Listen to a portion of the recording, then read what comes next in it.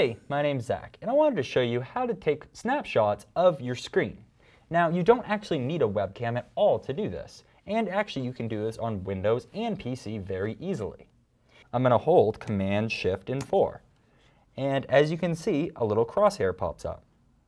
I can click and drag out whatever I want, and you hear that little camera sound. And a screenshot gets applied to my desktop, as you can see. I can double click it, and there's a picture of my desktop.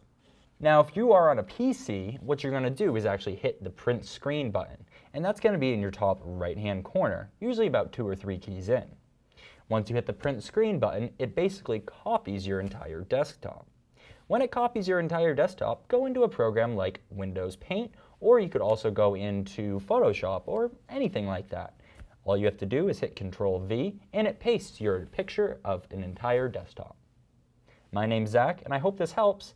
Thanks for watching.